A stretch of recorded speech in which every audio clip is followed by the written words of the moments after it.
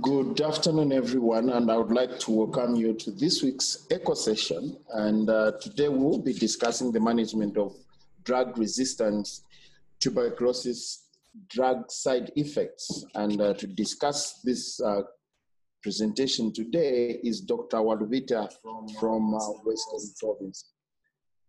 I welcome everyone in the network, and please feel free to participate, and definitely we'll go as we did last week and the week previously in breakaway sessions when it comes to discussing the case of the day. I would also like to remind people in the network that please kindly ensure that you mute your devices and name them so that we are able to identify you.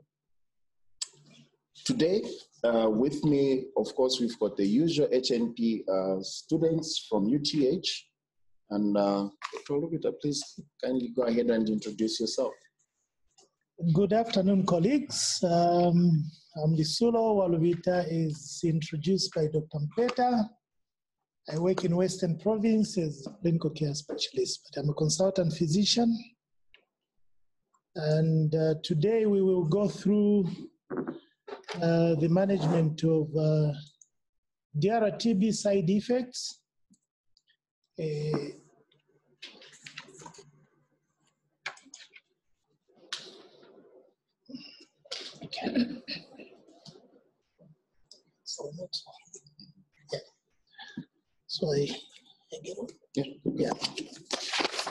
So welcome to this session. The learning objectives would be at the end of this session that we are all going to be clear and be able to pick the different side effects, what to do, and how to manage these conditions. This is a follow-up on the previous presentation last week. So it's a continuation of last week's presentation. And obviously I'll skip certain things, assuming we can link to last week's presentation by Dr. Patrick Lungu, the NTP manager.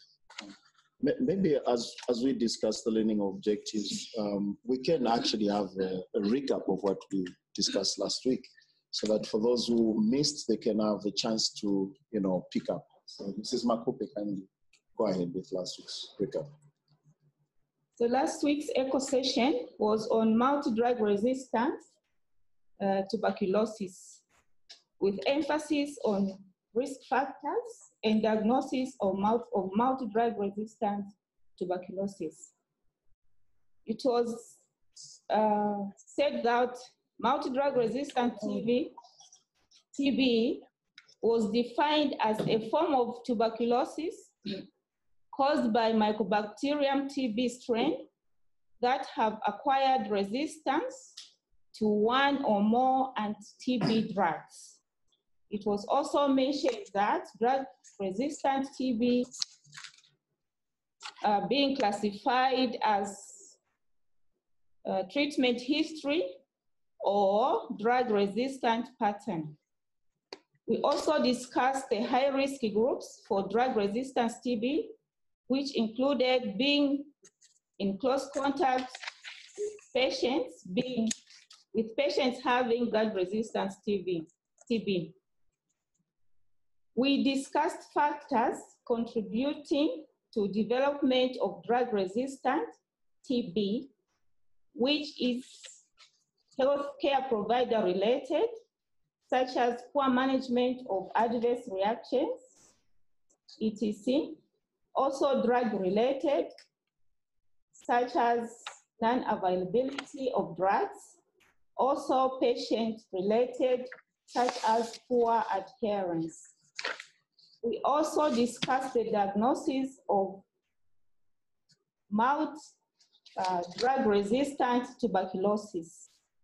It was emphasized that adequate management of susceptible TB is cardinal in preventing drug-resistant tuberculosis, and that every TB patient should have drug susceptibility testing done. It was also mentioned that patients with discordant rifampicin results should be treated as drug-resistant TB case. It was also reviewed that contact tracing and monthly monitoring is cardinal in management of drug-resistant tuberculosis. Thank you. Thank you very much, Makupe, for that recap. And I think Dr. WALUBITA can pick up from last week's. Thank you, Dr. Peter. Thank you, Mrs. Makupe. So I'll skip certain things, but I need us to reflect on this slide as a recap of the different medications that were discussed by the team last week that are used in the treatment of drug-resistant tuberculosis. Drugs from Group A, Group B, Group C. And the principles that we discussed as of last week, that you pick 2 or 3 of the medications in Group A, add 1 or both, depending on which one you've picked from Group A, and any additions that we put from Group B. So that's how we constitute, or that's how the shorter regimens, the standardized short regimen, the standardized longer regimen is designed as per our NTP program. So those drugs are used, not all of them in one patient, but different combinations to meet different needs. As you know, the treatment for DRTB is patient-centered and may change depending on the situation.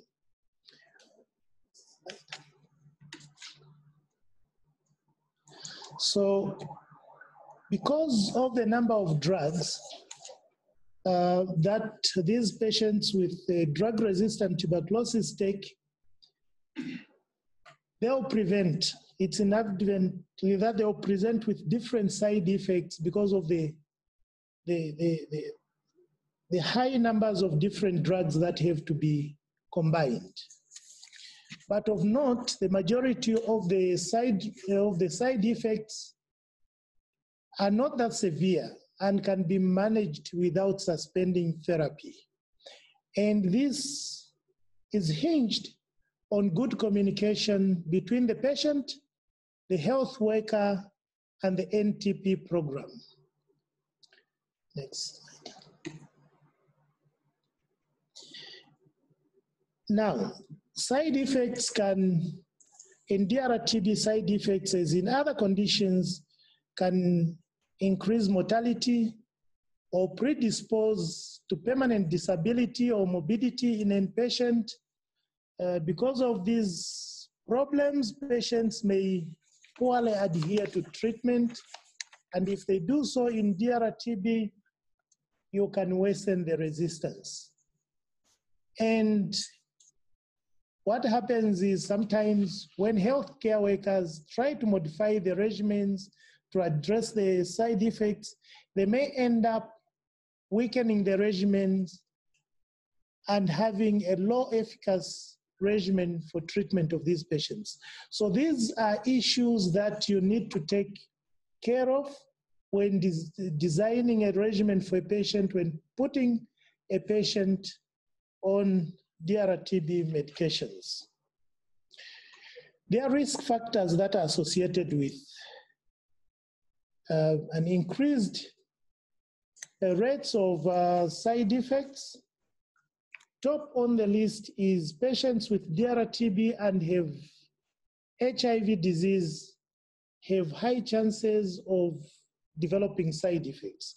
More so because they have to take a number of drugs, 1 for ART, 2, 3, 4, 5, 6 drugs for DRTB, and maybe you've put on 3, 4 other drugs. So the number of tablets they have to take and the drug-to-drug interactions become more. Malnutrition, alcohol, anemia are some of the high-risk factors. So when you have a patient presenting with malnutrition, disseminated TB, and they have history of abusing alcohol, they're anemic, they have HIV infection, they're more likely to develop side effects or adverse effects purely because of the disease progression, and the number of tablets they have to take. Other comorbid conditions like diabetes mellitus, chronic renal failure do predispose to high rates of side effects. As mentioned earlier, there are many side effects in MDR-TB. Some of them may require that we stop the drugs altogether or we replace one drug with another. In some other cases, we may have to stop the treatment altogether. But of note also is a large proportion of our patients with MDR-TB may default.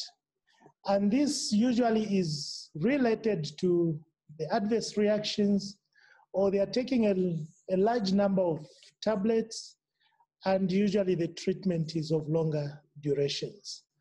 So when we are designing regimens for these patients, we should make sure, because of the above reasons, that we take the issue of drug-to-drug interactions, adverse effects into account, and principally put the patient in the middle of the decision that we make.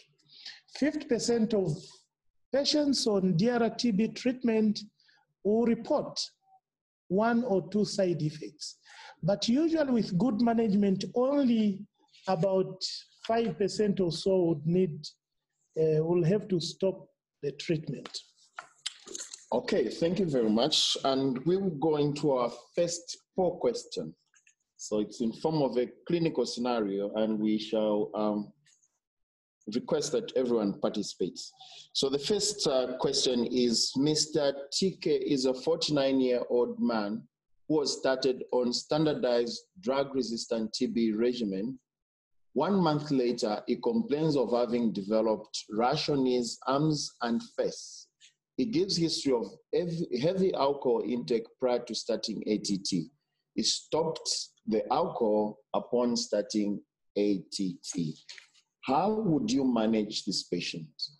A, continue same regimen without interventions after patient reassurance. B, continue treatment, offer nutritional counseling, and increase the dose of vitamin B6 and closely monitor. C, record this reaction as an adverse reaction and refer him to a specialist hospital. So we can give it a go ahead. We can give it a go on the poll which is on your screens.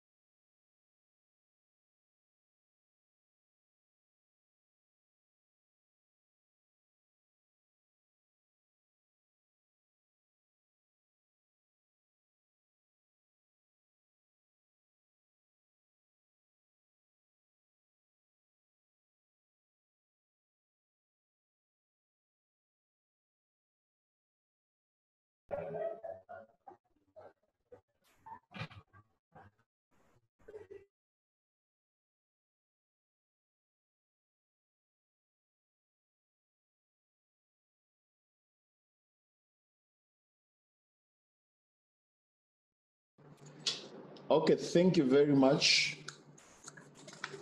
That was the first poll question. We'll go to the second poll question.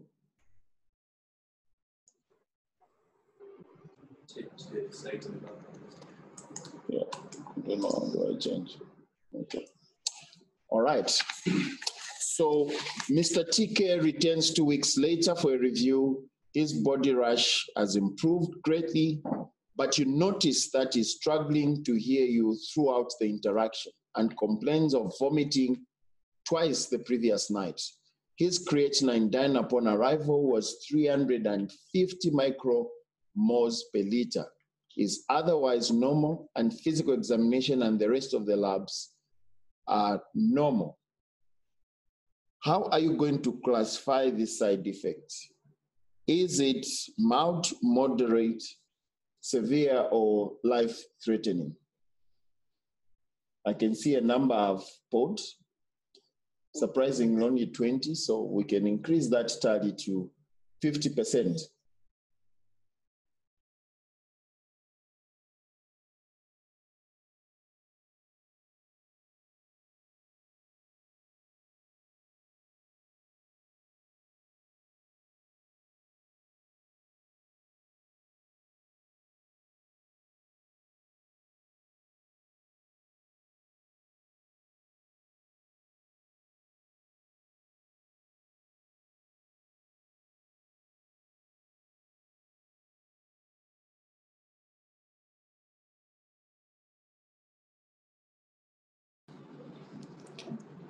Okay, thank you very much.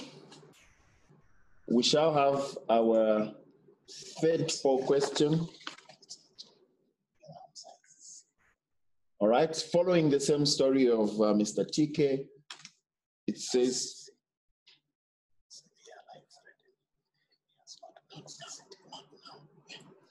what would you do to the offending drug? So what would you do to the offending drug? A, if the offending drug is critical to the regimen, reduce the dosage and timing and continue. If not critical, then replace it with another drug without compromising the potency of the regimen. B, stop all ATT until side effects have resolved. So what would you do to the offending drug in this patient, which is Mr. TK? If the offending drug is critical to the regimen, reduce the dosage and timing and continue. If not critical, then replace it with another drug without compromising the potency of the regimen.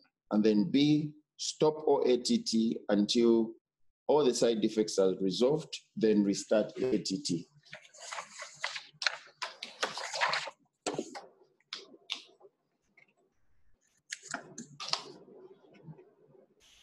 Okay, so we seem to be going for everything. We'll definitely come back to the poll questions. So Dr. WALUBITA, we can continue. Thank you, Dr. Mpeta, for the poll questions. So the side effects in DRTB is in other drugs are usually classified into four. Mild ones are those that do not interfere significantly with the lifestyle of the patient. Moderate, they produce some impairment, but the patient is functioning very well and okay, and are not hazardous to the health of the patient. Severe ones, they produce a significant impairment or incapacitation of functioning in a patient. Life-threatening, the adverse event causes extreme impairment of functioning, requiring hospitalization, and if left untreated, can either lead to death or permanent impairment.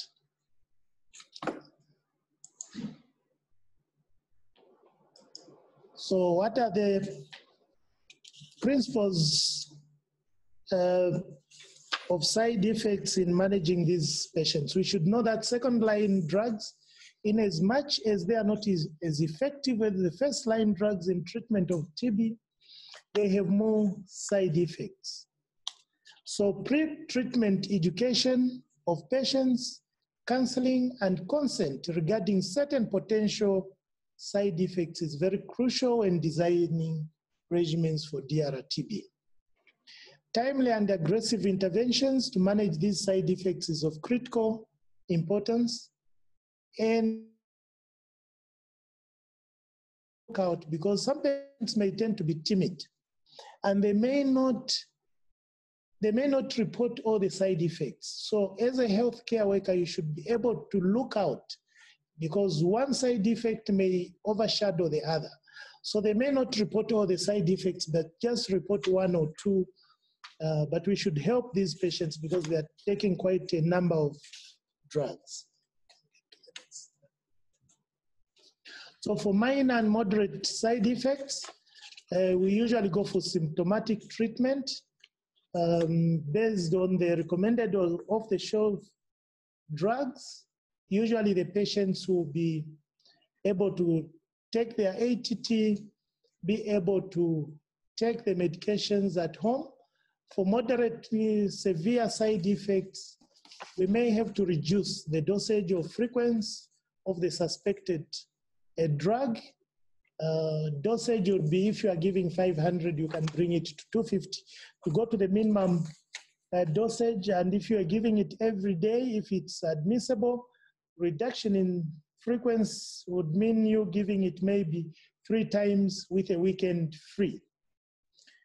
Because this is so because some side effects are dose dependent.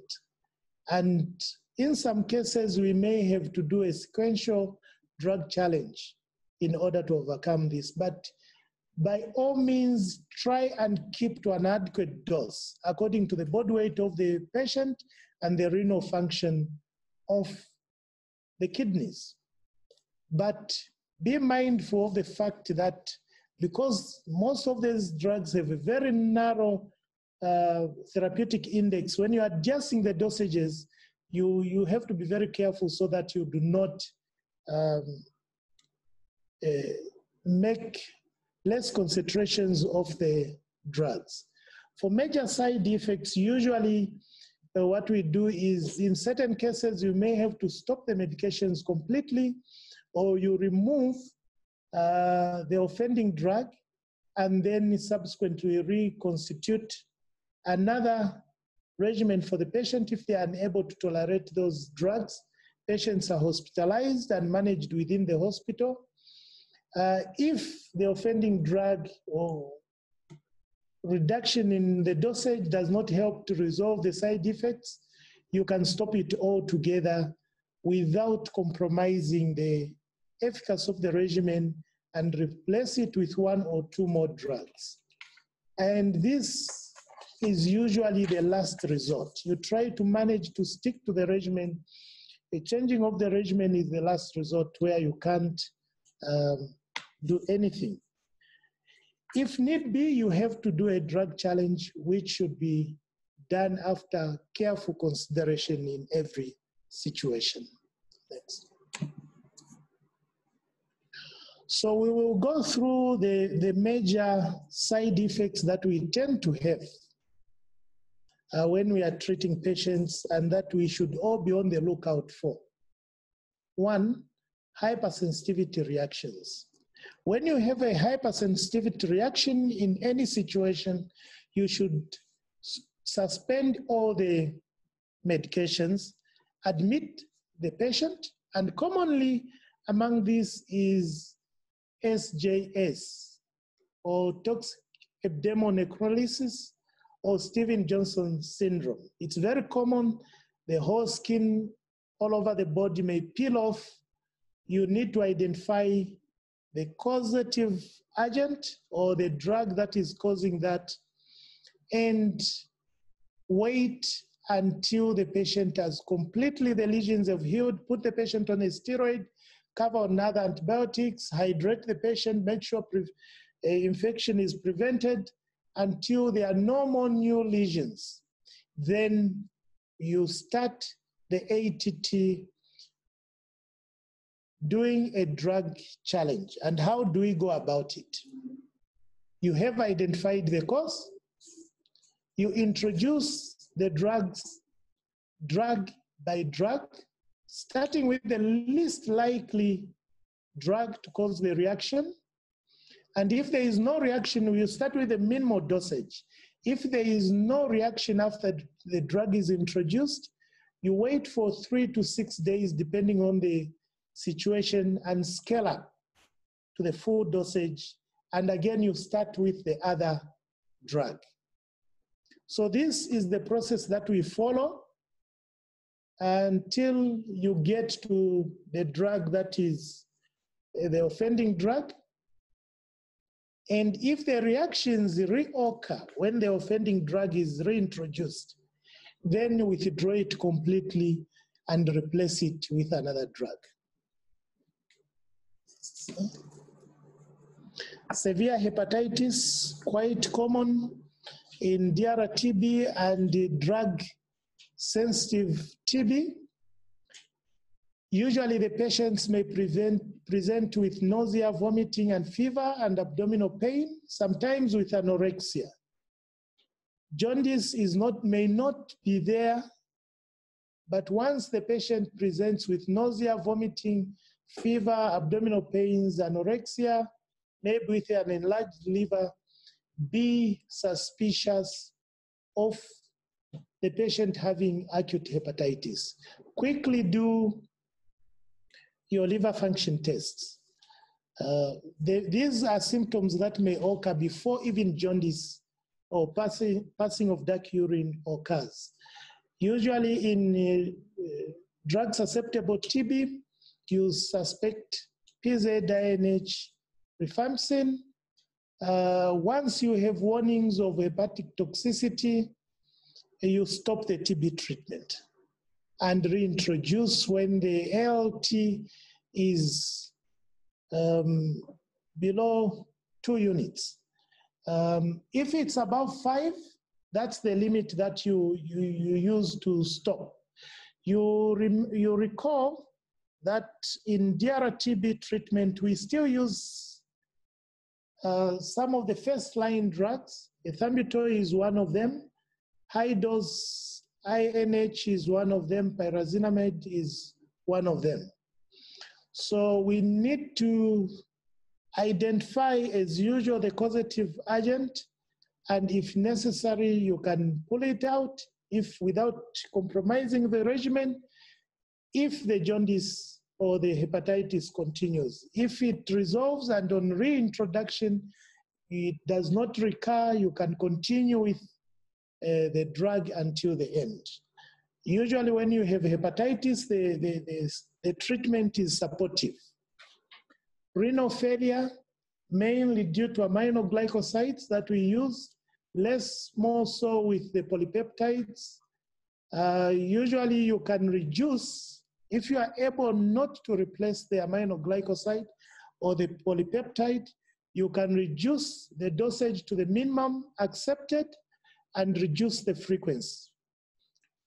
If the renal function continues deteriorating, you discontinue the drug and you monitor the renal functions and adjust the dose accordingly. If not, because this is part of the reason why kanamycin it's an aminoglycoside, is being taken out of the regimen, as we had discussed last week with Dr. Patrick Lungu. Most of our patients are coming down with renal failure and ototoxicity. So if you can't, you do not have any other options, you can replace it with capromycin. If you don't have capromycin, then you can stop it altogether and use other alternatives. Peripheral neuropathy is a very common side effect. The offending drugs are streptomycin, kanamycin, amikacin, capromycin, INH, tridazone, cycloserine, ethionamide, ofloxacin, moxifloxacin. You can see up to ethambutol. It's the whole list of all the drugs that we use in DR-TB. So it will be a common side effect that you'll be seeing in most patients. The best of it is most of the patients, once they stop the treatment, they may not need treatment for peripheral neuropathy.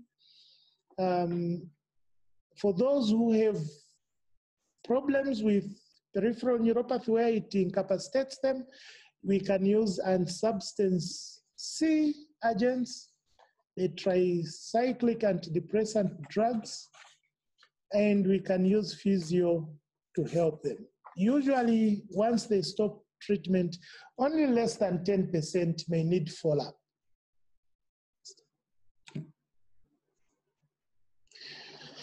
Of note are patients with comorbid conditions like diabetes. If they have HIV and there is history of heavy alcohol, the tendency to have peripheral neuropathy is very high. It's usually not reversible, but once the treatment ends, usually it resolves on its own. It goes, and with very few, less than 10% will need to be followed up with medications afterwards. Next. Psychosis or psychotic side effects are quite common. Cycloserine, ethionamide, isoniazid, or fluoxetine. The quinolones are culprits for this. They cause psychotic symptoms. Usually when the patient has these, you hold the treatment for 1 to 2 weeks, while at least you give drugs to control the psychosis. And then you can replace the drugs. But if you notice that maybe 1 or 2, if you put, for example, cycloserine, the person becomes more psychotic, then you have to retrieve it all together and replace it with another drug. And we should be careful that if patients are on ART, a combination of these drugs with efavirenz, nevirapine, may give high risks to these patients developing psychotic symptoms. However, of note is the point that prior history of psychiatric disease is not an absolute contraindication to starting these patients on DRTB treatment. We still can manage, even when they have history of psychiatric disease, you still can manage them even on these medications. Hypothyroidism, very common. If we are using ethionamide or paramine or salicylic acid, and with hypothyroidism, usually you do TSH. If it's above 10, it's diagnostic, and replace it with thyroxine. And once the medications are stopped, patients are able to pick up without the need for replacement therapy. Associated with hypothyroidism is depression.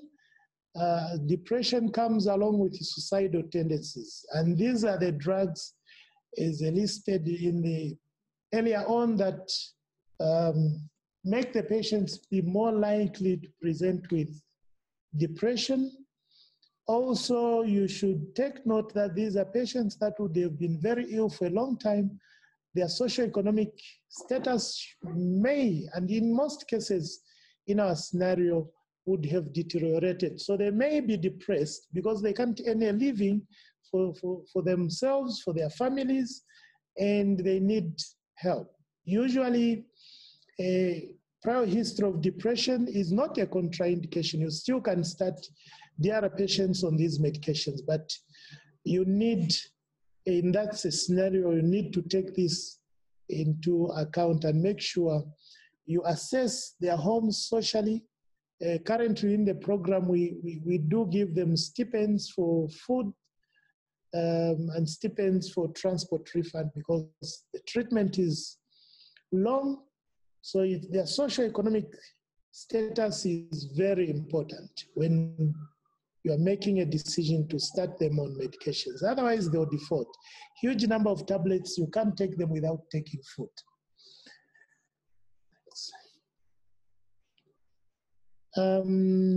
Of note is QT prolongation. I hope you are able to see the QRS complex on the slides. I hope it's a little bit hazy, but I'm sure you are able to see it.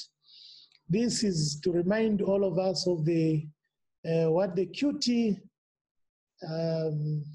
interval is. I won't go into the intricacies of calculation of the QT interval, but we need there are different values between men and women. Generally, we take it at 450 or less for women,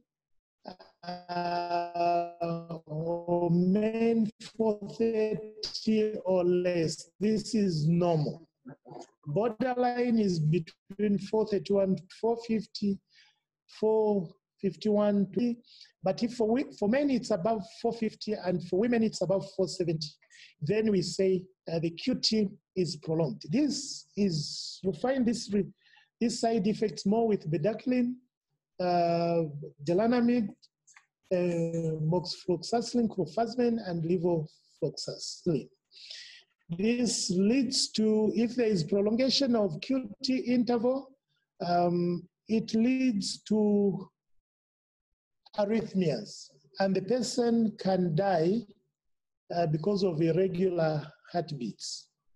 It depends. For DDQ and DLM, you have to monitor them more closely in the first few months, the first 1 week, second week, third week, to about a month. Afterwards, you need to do ECGs, meaning all the patients that are on these drugs, they should have at least an ECG done. And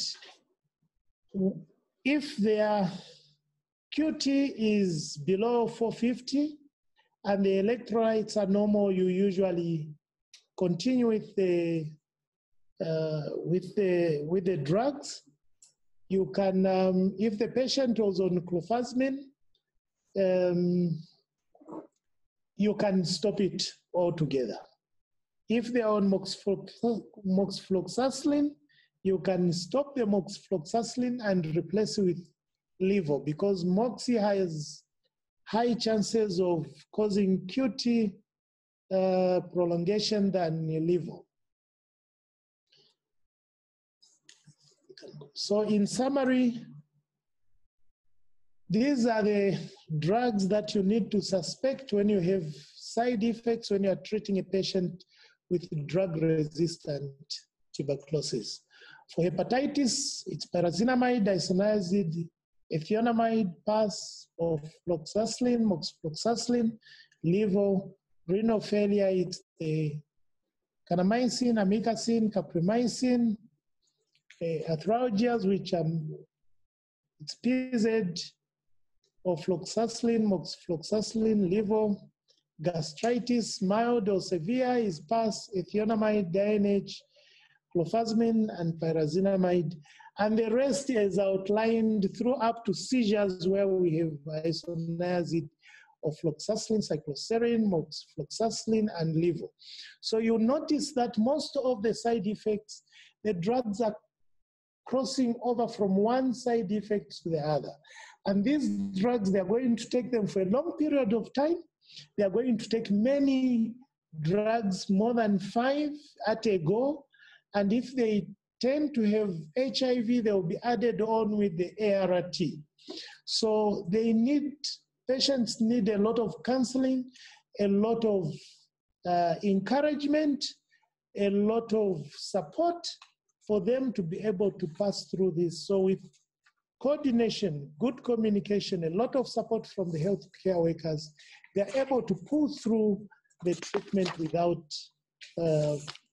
much trouble and be able to finish their course and be cured. So thank you very much. That's the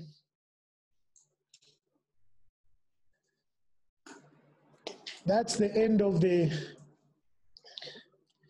session on the side effects. It's long. It's a long, complicated, windy topic that we may not be able to exhaust in an hour. It usually takes a lot of days for us to go through this session. So we can get back to our polling questions and discuss them. Okay, so thank you very much. Let's revisit the first poll question. So the first poll question was about Mr. TK, a 49-year-old. Okay. All right, so Mr. TK is a 49-year-old who was started on standardized drug-resistant treatment, TB regimen, and then 1 month later, he complains of having developed a rash on his arms and face. He gives a history of heavy alcohol intake prior to starting ATT. He stopped alcohol upon starting ATT. The question was, how do you manage these patients? A, continue the same regimen without any interventions after patient reassurance. B, continue treatment, offer nutritional counseling, increase the dose of vitamin B6, and closely monitor patient. C, record this reaction as an adverse reaction and refer him to a specialist hospital. Only 10 out of 100 have voted. Can we give it an attempt?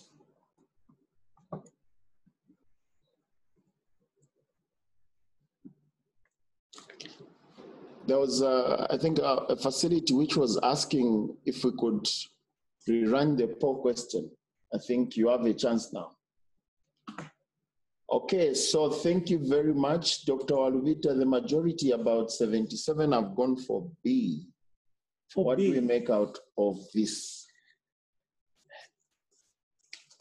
I go with the majority. That's the most correct. This is a patient who, first of all, the risk factors are one, alcohol. He was taking heavy alcohol and only stopped when he started taking ATT, and he was put on a standardized DRTB regimen, which we know contains high dose isoniazid as part of the regimen as discussed last week. So most likely this patient with history of high dose isoniazid, heavy alcohol intake, upon starting ATT, he develops rash on both the feet, the arms, on both the arms and the face. Most likely this is a photosensitive dermatosis, which may likely be pellagra, either drug potentiated or drug induced because of the previous alcohol intake and the INH the patient is. So mild to moderate reaction, you reassure the patient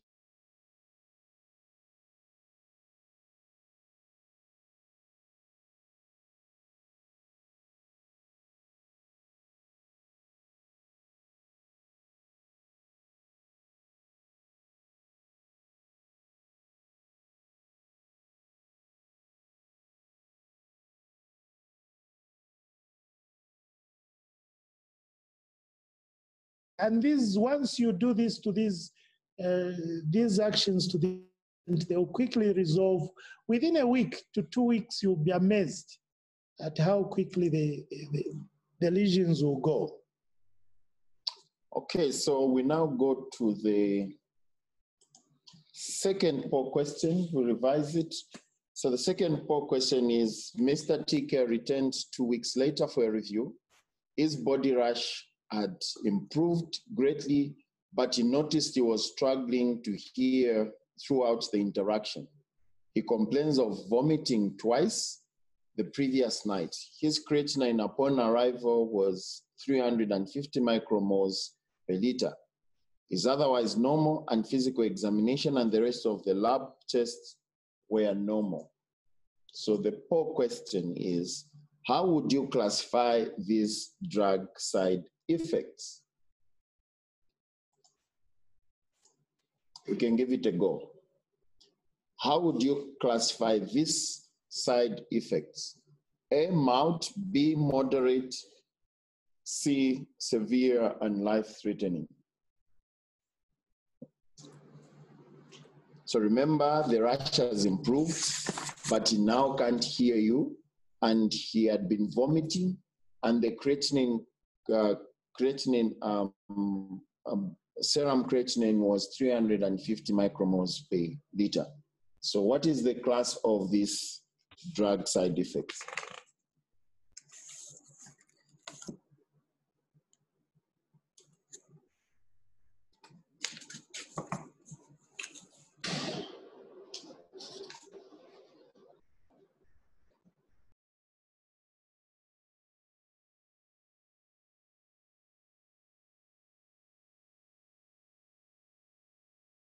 They haven't repented.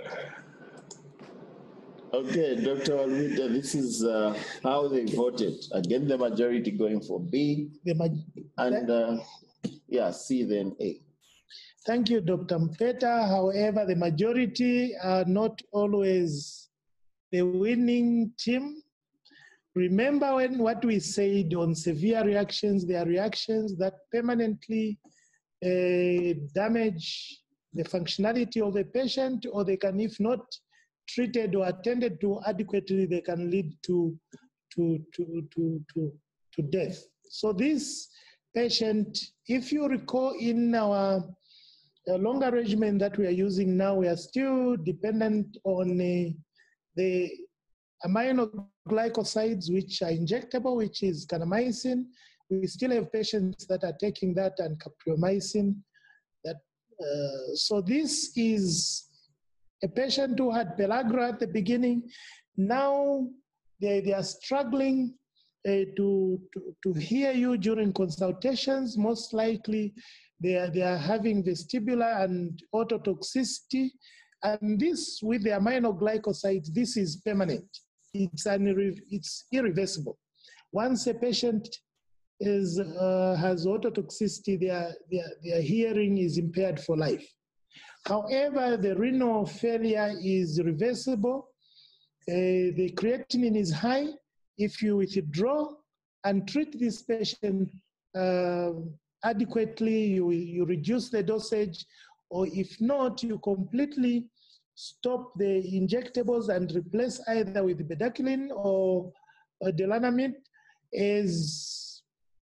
without compromising the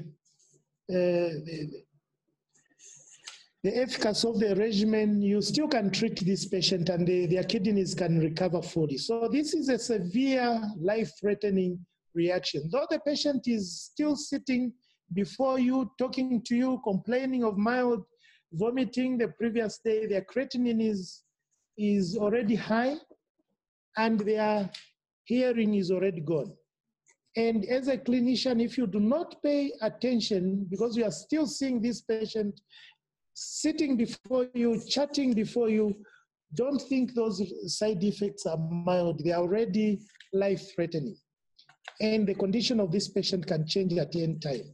And this is a common scenario that we find in the facilities, in the chest clinics when we treat these patients. They would already have shown you that they're having problems. So you need to quickly act. Even if they are still looking okay, they are already they already have danger signs. So the last poll question, I think it's the same. Mr. TK will return 2 weeks later.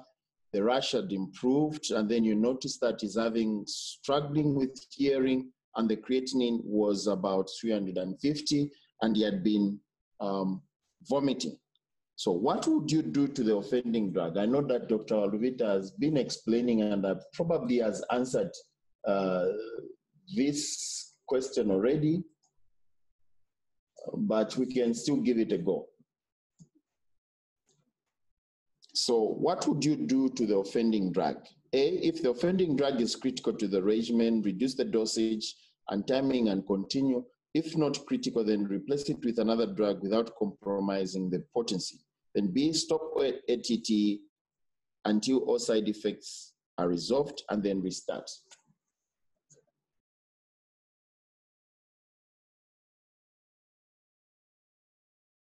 In this case, we go for A. Okay. No, they're still voting. Okay, we can go ahead. Yeah, I go with the majority. In this case, what we need to do, because of ototoxicity and renal failure, we reduce the dosage and frequency of the drug, and if it's not critical, we stop it altogether and replace it. We continue with the medications, replace it, as explained earlier, with 1 or 2 drugs. Okay, thank you very much for that. Now we have to definitely, unfortunately, some of the questions will come and address them when we come and discuss in the plenary the case. Because of time, I would advise that we go straight into the case. Dr. Lusa and team, are you ready to share the case?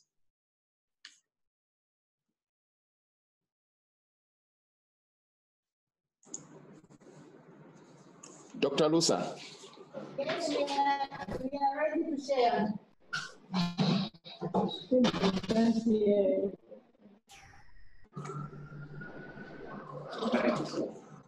Okay, please kindly go ahead.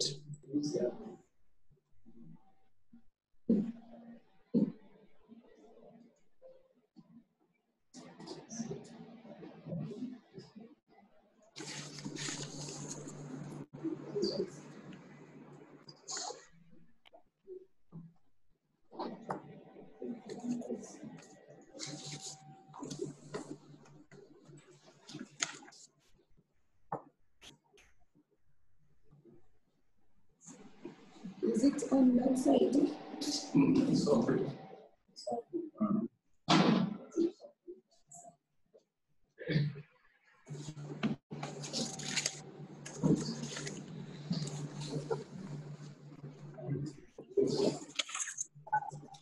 I'll wait for Dr. Lusa. Dr. Peter, would you want to talk about the cases of the rashes people have seen for people on dolutegravir as Dr. Lusa prepares to share?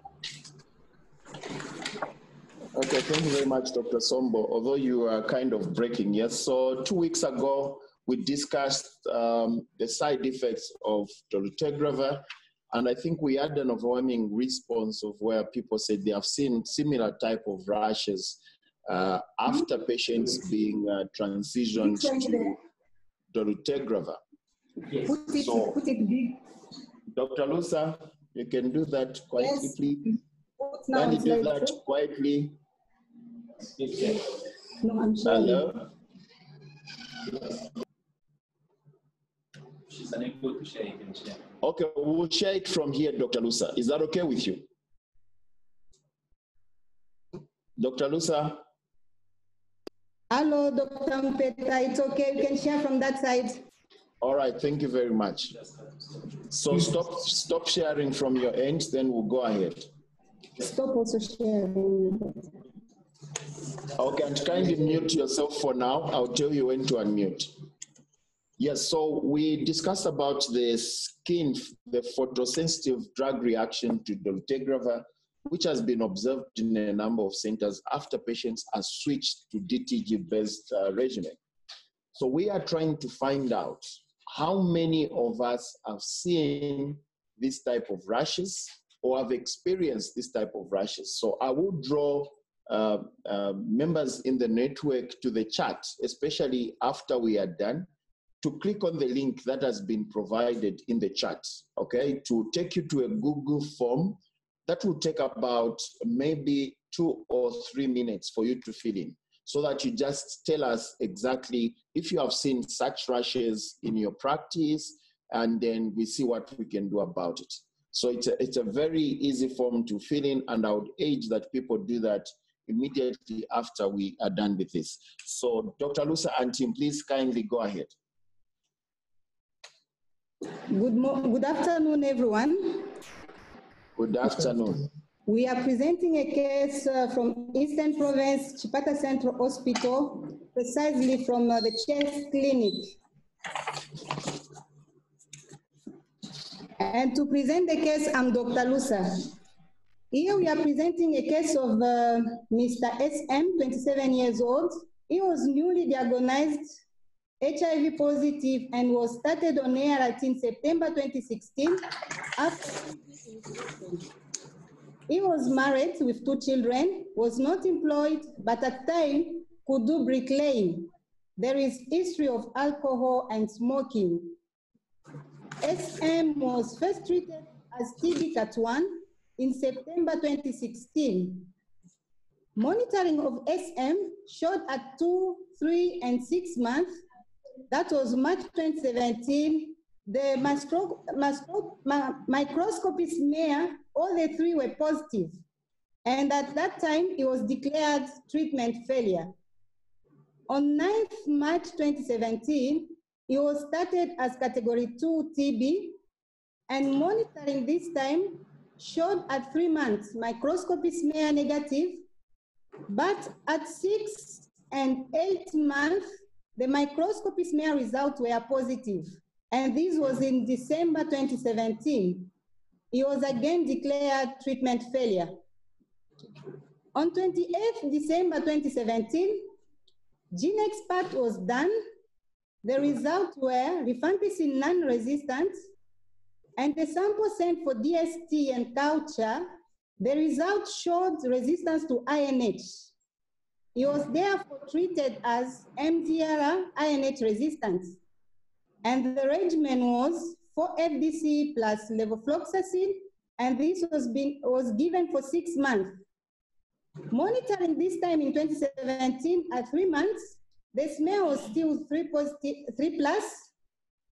At 9 months, a GeneXpert was done. It revealed MTB detected and medium.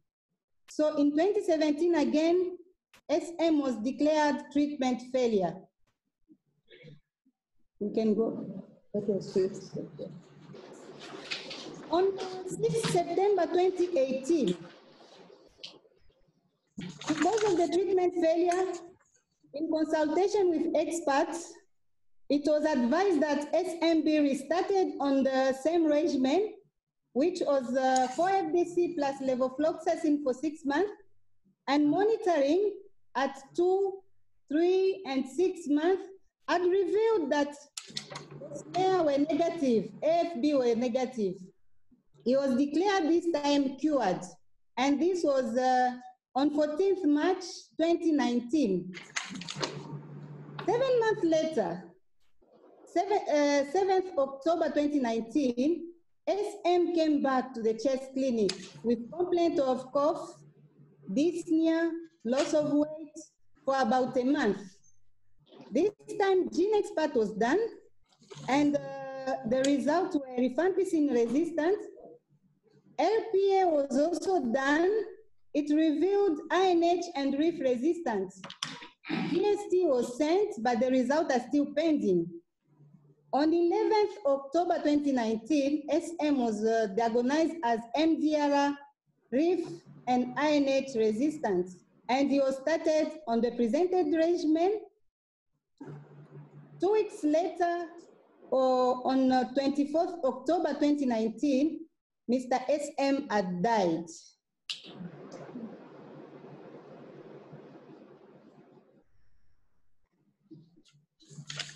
On the labs and clinical timeline, we only presented the lab regarding the sputum examination, since we did not have enough space to put the other labs. So here is the profile for GeneXpert and microscopy smear, as it was done on 6 September 2016. MTB detected for GeneXpert, smear microscopy for all the 3 specimens when monitoring were all positive. March 2017, GeneXpert was done, MTB medium, and the smear microscopy negative for the first one, positive for the 2 others. December 2017, when he was declared as resistant to INH on the first treatment, GeneXpert was done, MTB detected, medium, INH resistant, but was sensitive to rifampicin, and the smear was positive at 2 months, GeneXpert at 9 months.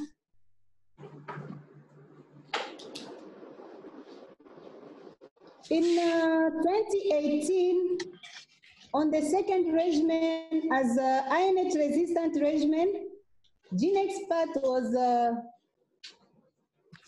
MTB detected medium, smear positive, results were all negative for the 3, and it was declared cured. And in October 2019, the GeneXpert MTB detected and I resistant to rifampicin, DST pending results, LPA resistant to both INH and rifampicin. This is when SM was being treated as MDR case. Our questions: what is the sensitivity and specificity of GeneXpert? What contributed to rifampicin resistance in these patients? Or was it a missed opportunity for a rifampicin INH-DR TB? And lastly, what is the gold standard for MDR diagnosis? These are our 4 questions. Thank you. Thank you very much. So as we invite the network to contribute, this is a 27-year-old married with 2 kids, a bricklayer by occupation, who was diagnosed with HIV and TB in 2006, was started on ART and TB treatment, which was drug-sensitive TB. Then subsequent smears at 2 months, 3 months, and 6 months were persistent positive. Dr. Lusa, kindly mute your, all right, thank you. So sputum follow-ups at 2, 3, and 6 months were persistently positive, and he was declared to have failed treatment then. That was in March 2017. He was started on category 2. And after 3 months, the sputum was negative, but converted again at 6 months and 8 months, the smear was still positive. He was declared again to have failed treatment, and now this was in 2017. December 2017, the expert was done, and they found that it was medium with rifampicin sensitive. Okay, so he was, DST was done, which came back isoniazide resistance. He was commenced on 4 FTCs and levofloxacin for 6 months. Sputums at 3 and 9 months were persistently positive on this regimen, and he was declared to have failed treatment once again. However, he was continued on the same regimen, which is 4 FTCs and levofloxacin, and then he was declared cured in March this year. 7 months later, which was in October last month, this patient presented with constitutional symptoms, and then expert was done, found that it had resistance to rifampicin, and then LPA revealed resistance to isoniazide and rifampicin, and he was started on MDR treatment regimen. 2 weeks later, this patient unfortunately died. So Dr. Lusa and team, before we go to your questions, I will ask the network for any 2 clarifications.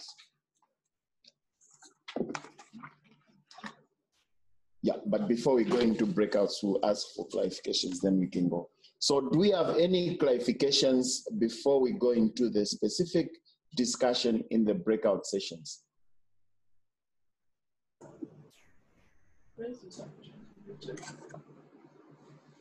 Okay, so I cannot see any hand. So I will ask IT to please divide us or take us into the various breakout sessions where we'll discuss this case at length. There's a question here from the IDC. All right, please go ahead. Dr. Peter, I want to find out those contacts, the wife, the children, were they contacted? Contact tracing? Yeah. All right, Dr. Lusa, did we actually screen the wife and the 2 children to this patient?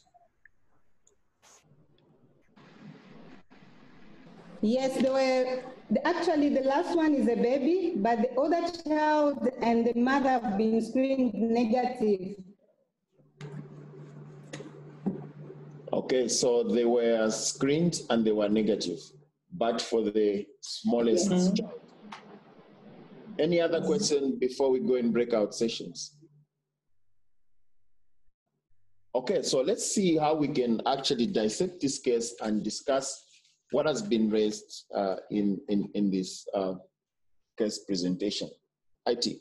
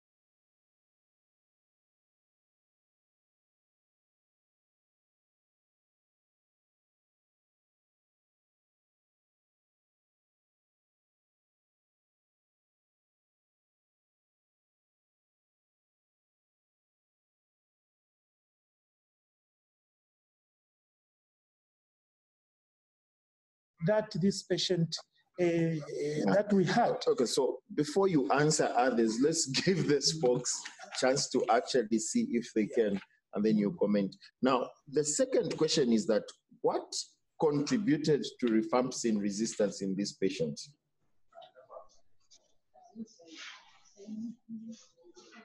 We have got 5 minutes.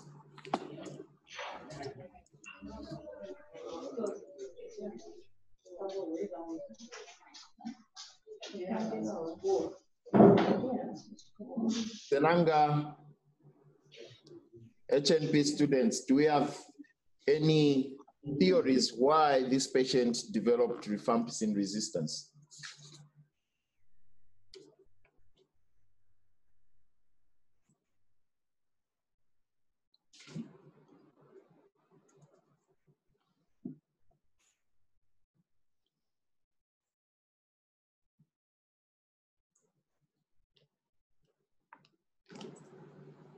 HNP, we can't hear you. You're just talking amongst yourselves.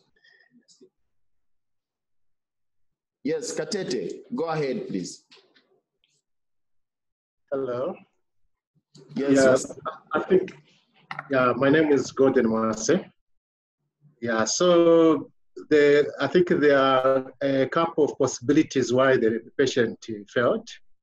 Maybe the first one could be maybe there was issues of suboptimal, that is in terms of intake of the drugs, because the patient was, he was a patient that was alcohol dependent. Yeah, maybe the other possibility could be resistance to rifampicin. Resistance rifampicin maybe could have come in because of it came in as a new infection. Yeah, that is maybe from other sources. Yeah, maybe it was a primary resistance. So that's how this is how maybe we can try to reason in those two lines. Okay, so thank you. If I got you correctly, you talked about adherence, which was a major issue leading to the selection of resistant strains, then alcohol as well, which could be a risk factor. Now, I don't know, in this context, was it a risk factor of acquiring drug resistance? Was it a risk factor to adherence or a risk factor for drug-to-drug interaction? I think maybe if you could just clarify that.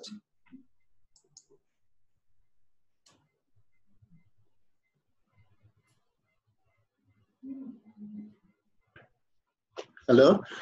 I think it had to do with the adherence issues. Okay.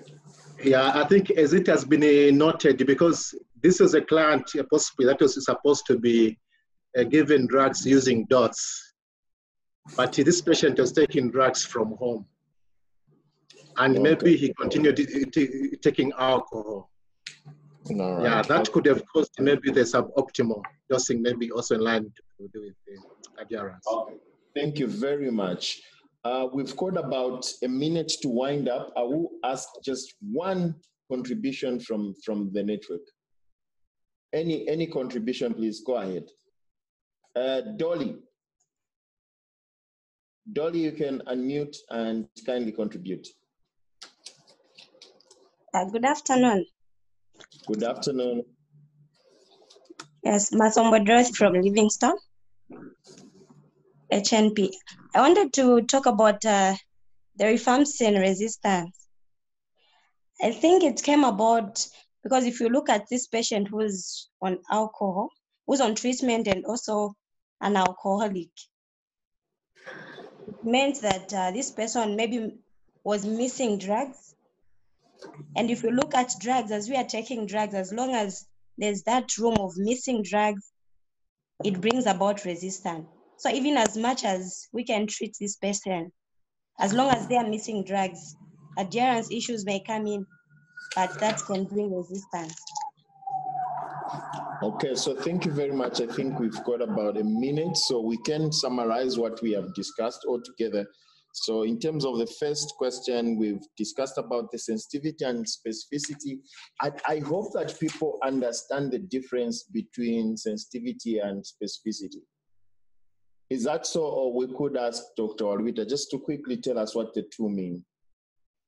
All right, so we spoke about sensitivity and specificity being very high for GeneXpert, and that it ranges anything from 98% to 100% for sensitivity and 96 to 98% for specificity.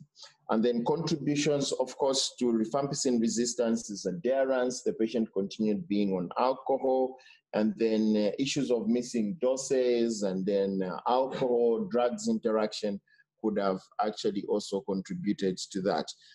Then was it a missed opportunity for rifampicin INH drug resistance? Yes, I think from what the discussion was from Dr. Walubita.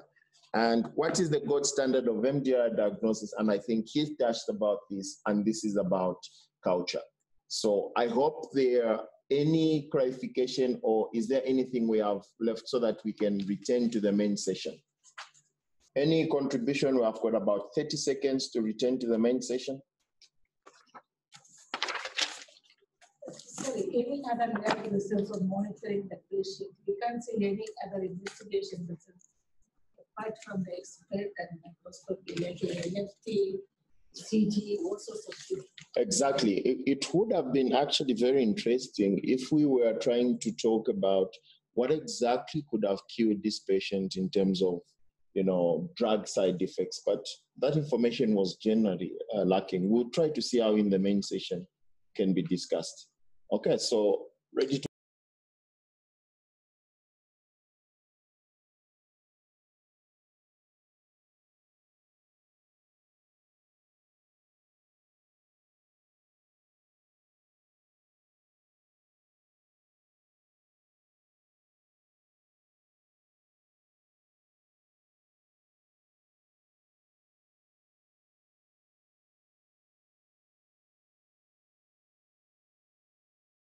All right, so thank you very much for those who have managed to get back to the main session, and definitely we'll go back straight to discussing the case, and we are going to hear the discussions that have happened in the other rooms. So we'll start with Dr. Candido. Dr. Candido, what has been the discussions from your end? Thank you very much, Dr. Peter. We had an interesting discussion, and we tried to tackle the 4 questions. So, from the discussion in our breakout room, the first question, which talks about sensitivity and specificity of GeneXpert. So we discussed that GeneXpert is actually more specific than sensitive. The sensitivity may range from 60 to 80%, but the specificity, is somewhere around 90 to 92%. Then with regards to the second question, which talks about what contributed to rifampicin resistance in this patient. So one thing that was possibly considered is that they could have been poor adherence to therapy initially. And we know that in most cases, that is the #1 cause of HIV or whatever disease that you may be treating. So in this case, the group felt that it was possible that there was poor adherence, and coupled with him being re-exposed to rifampicin, and obviously may have been underdosing and all that, and eventually this led to the development of rifampicin resistance. The third question, which talked about, was it a missed opportunity for RIF INH DRTB? I think the group unanimously felt that it was, and the contributions were, first of all, clinically, when they did the first smear, the first time he was treated for drug-sensitive TB, which was at 2 months, the group felt at that point, possibly a clinical decision could have been made to try and treat this patient as drug-resistant TB, as well as send samples at that time for culture and DST. But also they had other views that, thought maybe it could have been a bit then, but the fact that he was declared treatment failed at the end of the 6 months and then re-diagnosed with TB, possibly at that point, we could have considered treating this gentleman for drug-resistant TB. But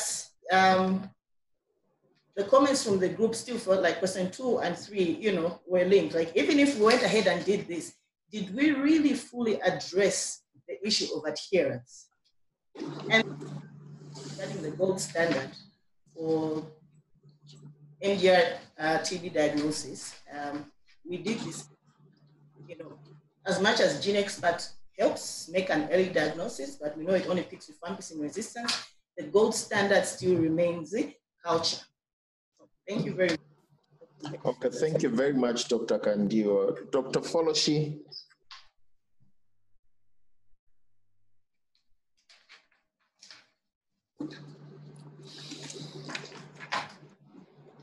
Dr. Foloshi, SCOE. Yes, Kote muted that. So anyway, essentially, it was around the same issues Dr. Kandiwa talked about. We had very good contributions from Chilenge, from Chaze. We felt that the sensitivity varies depending on if you are positive vascularly or if you are multiple. The sensitivity tends to be lower if you have very few bacilli, like in HIV. It can even go as low as 70-75%. As for people that have the rich bacilli, a lot of bacilli, it can even touch 85%. We agreed with the other team that felt that specificity higher was 8%, because it seems there is consensus in the TB community that the specificity is quite high, 98%. When they say it's TB, it's very likely that it is. So it varies 96 to 98%. But of course, there are studies have shown different things. We agree with Dr. Kandiwa's group. We felt this was a missed opportunity. The group felt that we could have appreciated more data on side effects, on adherence, on malabsorption, and any system issues that were present in this patient that could have led to this. I felt that this. However, there was another interesting school of thought from Chaza based on the lecture we had last week, which said that sometimes a result can come out GeneXpert negative, brief negative, and then eventually become positive. We do know that resistance is progressive, we agree with that. However, there's a possibility of variation in sampling sites. So depending on where that sputum comes out from, it may be coming from a site that has same and drug-resistant variant. So we wanted to acknowledge that TB can have mixed phenotypes. We have both coexisting. As for the culture, we ran out of time, but Macha says the gold standard is actually a culture. But we were even informed that we should expect some good tests. Of course, they won't reach the standard of culture, such as the Ultra, GeneXpert Ultra, that will have better sensitivity, better specificity. I believe the TB program is actually soon going to get GeneXpert Ultra. I think that's it.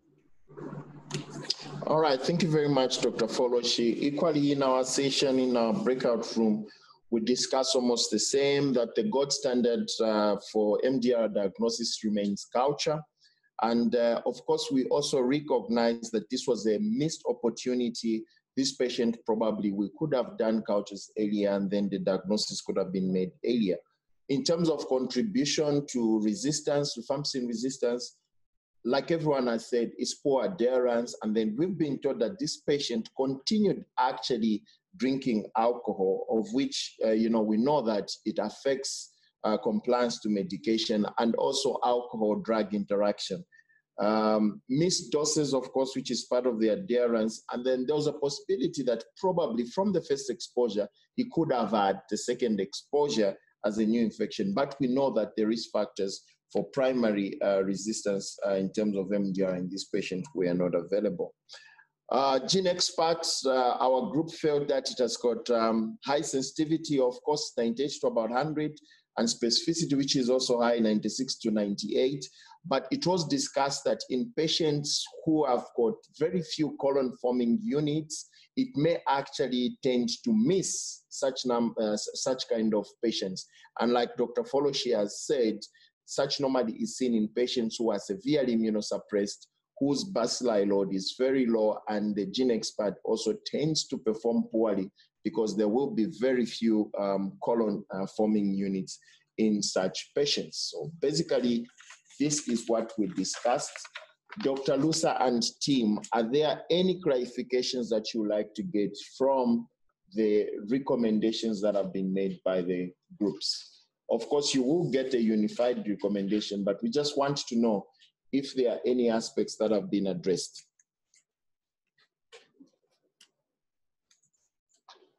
I would like to say something, I think on the culture. I've heard you talk about to say maybe we might have been delaying in sending the culture.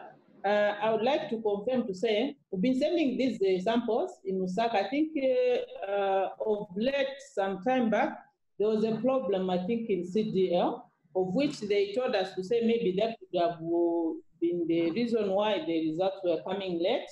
But it is a system that we have here that anyone that is not converted, we always send the samples for DST. Then Okay, so on the other part, I would like to. Hello? Yes, we I would can like get to also.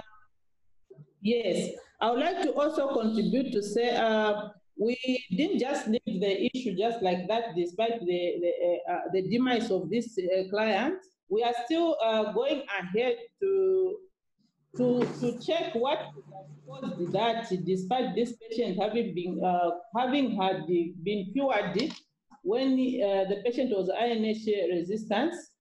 Because even us, it was our worry that the patient was not converting for some time. So even after we discovered that the patient now has full MDR, we still continue even up to now. We are still doing the contact tracing, and of which before, when Dr. Lusa was mentioning about the history, she didn't just know that as of now, as we are speaking, this client was a twin. So the twin brother was just started recently susceptible TB treatment through the nurses that we have. We have the nurses that are monitoring these patients, the MDR TB nurses. So it's only that the patient was started on this treatment on the other clinic, of which Chest Clinic didn't know about this development. So that okay, was just a question on the twin brother also having TB. Are they living in the same house? They are living in the same house. Both of them are married? Yes, no, the other twin brother is staying with the parents, the one that is on susceptible TB.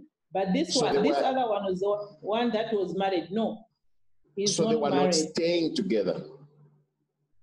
They were not staying together, but through surveillance, we've discovered that around that area, there are friends. There are some friends who have got MDR TB right now.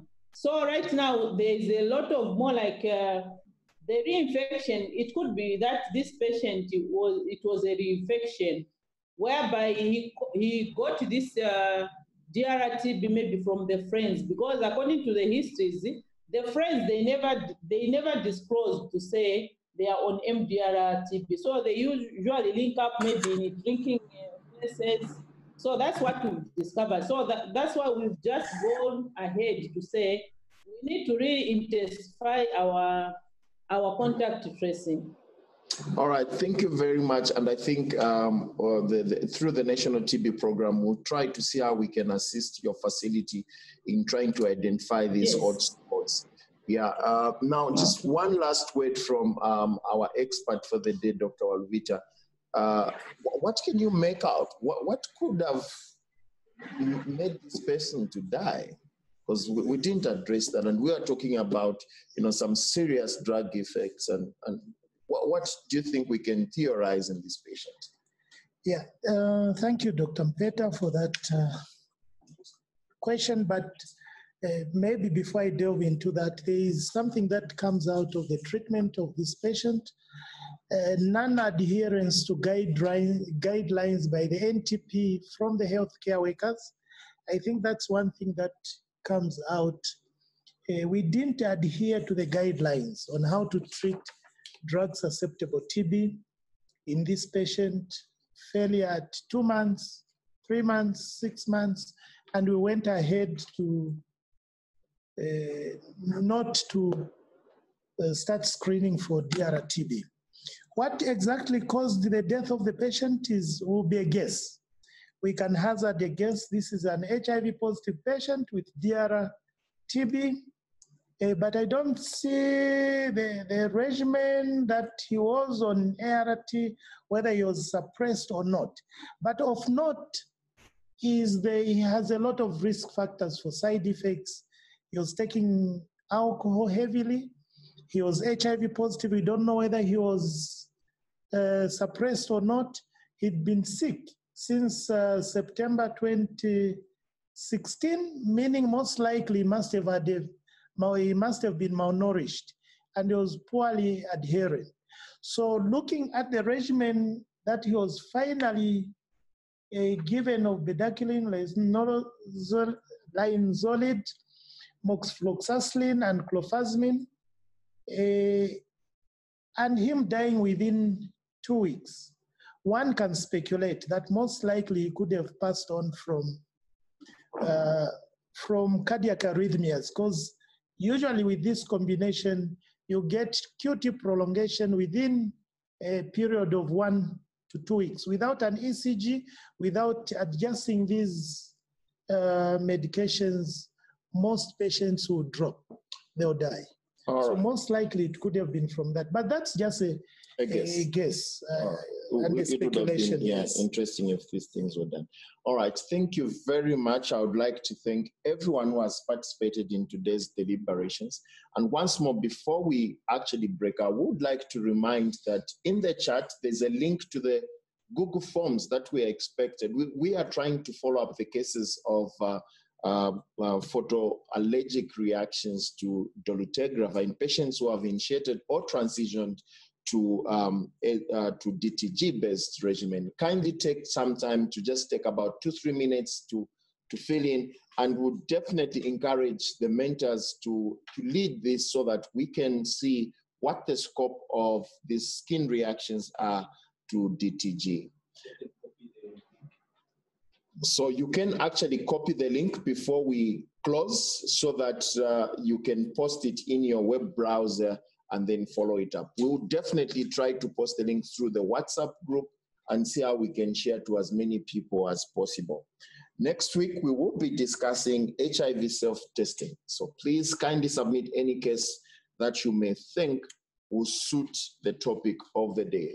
From myself, Dr. WALUBITA, and everyone in the hub, it's a lovely afternoon. Thank you.